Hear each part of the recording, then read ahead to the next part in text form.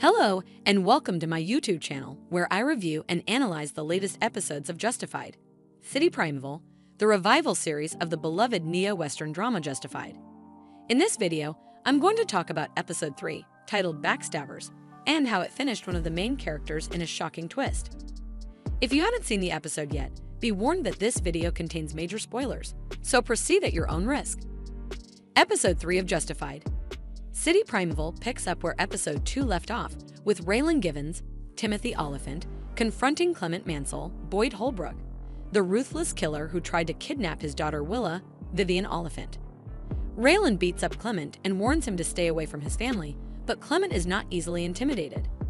He tells Raylan a story about how he once killed a man who looked just like him in a bar fight, and how he enjoyed watching him die. He also reveals that he knows Raylan's name and where he works, implying that he will come after him sooner or later. Meanwhile, Willa is angry at Raylan for putting her in danger and for not being honest with her about his job and his past. She tells him that she wishes he would just admit that he doesn't want her around, and that she wants to go back to her mom in Florida. Raylan tries to reassure her that he loves her and that he's doing his best to protect her, but Willa is not convinced. She feels betrayed by Raylan's choices and actions. Raylan also has to deal with his professional troubles as he continues to investigate the murder of Judge Guy, who was killed by Clement in Episode 2.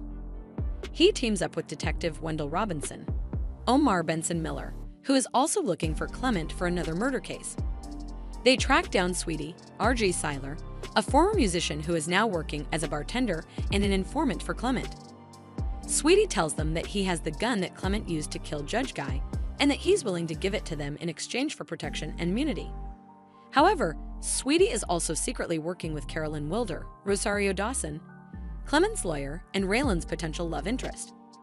Carolyn wants Sweetie to give her the gun so she can destroy it and save Clement from prosecution.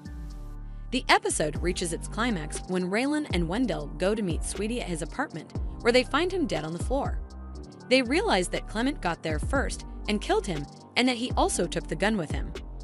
They also find a note from Clement addressed to Raylan, saying, "See you soon." Raylan is furious and frustrated, knowing that Clement has escaped again and that he has lost his only chance to catch him.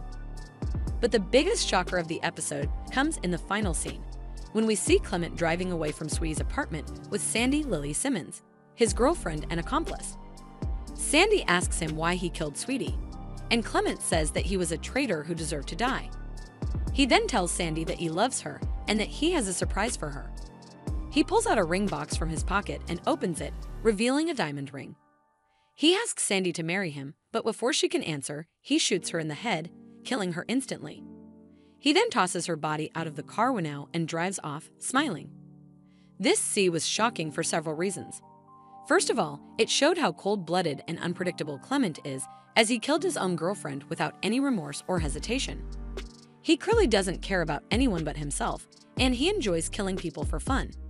He also proved to be a formidable adversary for Raylan, as he managed to outsmart him and get away with murder twice in one episode.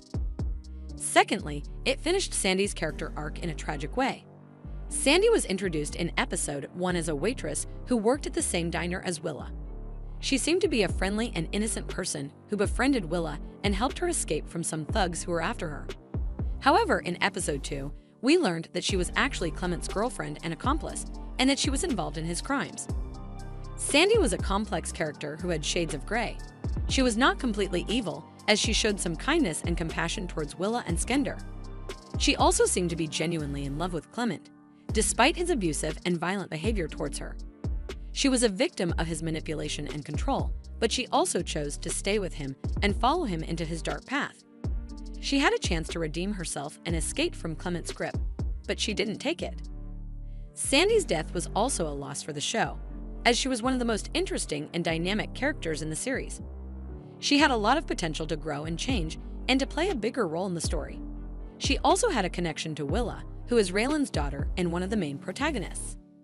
Sandy could have been a source of conflict and drama for Raylan and Willa, as they would have to deal with her involvement in